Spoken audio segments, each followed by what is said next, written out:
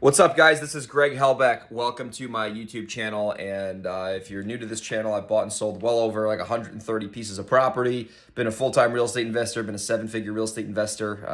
I started doing that a couple years ago, but I've been doing this business for a while. I've learned a lot of stuff and I've made a lot of mistakes.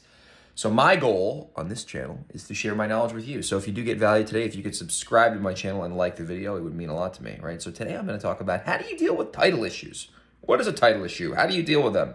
So let me just start with this. If you're in the business of getting motivated sellers, as they would say, to call you and do deals with you without having to go on the open market, MLS, you're going to run into title issues. I got some heavy news for you. It's going to happen. Title issues are going to come up. And you got to learn how to deal with them. And fortunately, I guess for me, a way that I really started to get my business off the ground when I was getting started a while ago now is I would go after these properties that had title issues because I knew that I was willing to solve them and other people weren't. So what are title issues? And then I'll tell you how to solve them, right? Title issue, and then I'll give you a story on how I solve title issues, right, on a property. Title issues are basically when you lock a property up in contract and you take it to your title company or attorney or escrow company, depending on your state. And, you know, they pull the title, AKA research who the owner is. And when they pull the title and they see that, you know, maybe the owner is dead, right? And you got to do an estate or probate or an affidavit scenario. Or maybe there's a lien on the property for a bunch of money because someone didn't pay someone and then they put a lien on the property. Or, you know, there's a violation, as we would say, or violation on the property. And like, you know, the town found out that there was a, you know, a deck that wasn't permitted and they put that on the property. It's anything preventing the deal from closing that's on the title report, basically, right? It's any sort of challenge. Usually when you have no title issues, title's clean, owner is the owner, you know, free and clear property, or we have the payoff and we settle and that's it. But title issues are basically things that block deals from closing. And they can be a problem because if you don't get title issues cleared, you can't make revenue, right? Go Jets. And, you know, this is going to happen, right? This is going to happen, especially when you're going after properties that are vacant, right? So that is what a title issue is. How do you deal with the title issue, right? So how do you deal with title issue? It really depends on what the actual title issue is. Some title issues are unsolvable. And I'll be very honest with you. There are some deals that will die via title issues, and there's nothing you can do. I'll give you a quick example on that. Have a property in Houston. Got it under contract. Seller told me he was the seller. He said he, quote unquote, inherited it from his life partner, whatever that means. And, you know, I, you know, found a buyer and, you know, it was like 20 grand profit. And we find out that he's not the owner. Sure as shit, he ain't the owner. So I was like, well, that's a problem. Title wouldn't clear it. And I understand why, because he had no legal grounds to sell this property. And then we looked into it and we were like, well, in order to get involved with affidavits and stuff, like it's not worth it because we're only making 20 grand, which sounds crazy. But I mean, the amount of time, effort, and money and paperwork to get this thing closed doesn't make sense. So that deal is going to probably die because of title issue, right? That's an unsolvable title issue. So, that was an example that happened in our case. So the first thing you got to do is you got to isolate the title issue. So let's say, for example, it's a probate scenario, right? I have a bunch of these properties go on, you know.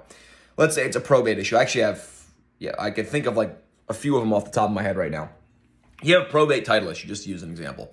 You need to isolate the issue. So is it a probate issue? Is it a violation issue? Is it a, you know, lien issue? So let's say it's a probate issue. Generally, and this isn't legal advice, when you have a probate problem with a piece of property, depending on the state, you need to get the will sent to probate, assuming the person had a will, right? And then the probate, this is the probate court. And then once the probate court gets the will, they process the will. That takes time. You know, it depends on how busy the court is. Once they process the will, they'll issue the administrator or the executor the right to sell the property. And then whenever they give the letters that say this person's able to sell the property, you can close and that person's legally the new owner of the property. So that's how you'd solve a probate one, right? So the takeaway is you need to isolate the issue and figure out the next action item, right? So I'll say that again. You got to isolate each issue or the next issue and then figure out what's the next action item you can do in order to move that deal forward. So in the case I share with you, you got to, you know, take the probate will to the court, or the seller needs to do that, and they need to open the file. And then the next action item is they got to wait for the court to approve the probate, right? So always don't bury your head in the sand like an ostrich with title issues. Just isolate the title issue, and figure out the next best step, right? And put your problem solving hat on and understand with title issues. If there weren't ever any title issues, you probably wouldn't be in business because it would be too easy, right? So when you have a title issue, you got to understand that's where the opportunity is because a lot of other people don't want to solve that. Hope this video was helpful. I want to keep it around 5 minutes or a little bit over that. If you did get value, if you could subscribe to my channel and like this video, it would mean a lot to me. If you want to get coached by me on a one-on-one basis, head over to bookacallwithgreg.com. That's bookacallwithgreg.com. There's no sales pitch on there. It's a 15-minute call. You'll hop on the phone with me, just ask you some questions about your business, genuinely help you. And if you think it's a fit for coaching and I think it's a fit, we could talk about that. And if not, it'll be a valuable call either way. And then if you want to learn how to be an absolute savage with direct mail and mail profitably and mail consistently and understand how to systematize it, head over to directmailclass.com, download my direct mail free guide, and it's really valuable. So directmailclass.com. And then lastly, if you want to do a deal with me, if you want a wholesale deal to me, if you want to partner with me on wholesale deals, just send me an email, greg@velocityhousebuyers.com. That's greg@velocityhousebuyers.com with subject line deals. And I'd love to take a look at your deal and see how we can help each other. All right, take care. Bye-bye.